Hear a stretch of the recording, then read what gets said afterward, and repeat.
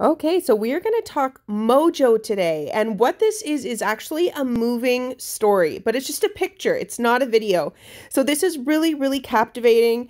There's ones for fashion, all different types of topics on the top. And as you slide right, there's one for food.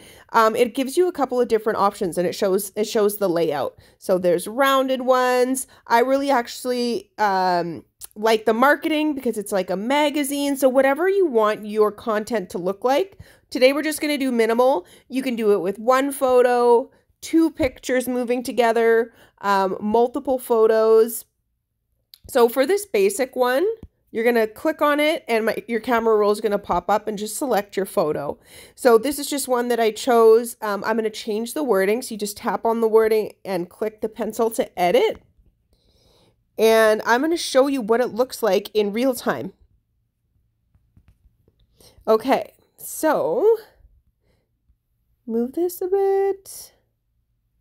I'm going to add a little bit of wording to it because there's different options of what it can look like.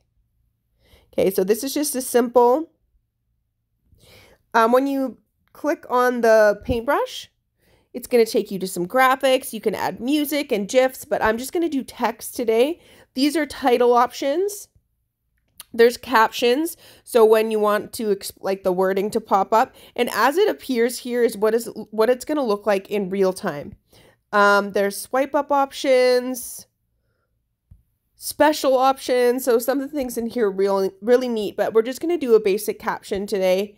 So this one here, and we're going to edit it to switch our wording, and then I'm going to show you what it looks like. Okay. So I just got to move it. Okay. So there we go. Your photo is going to slide down. It's keeping people interested. And then it gives that description. And it just looks so clean and professional. And then when people are going to keep swiping to see your next slide or your next photo. And it just ties it all together.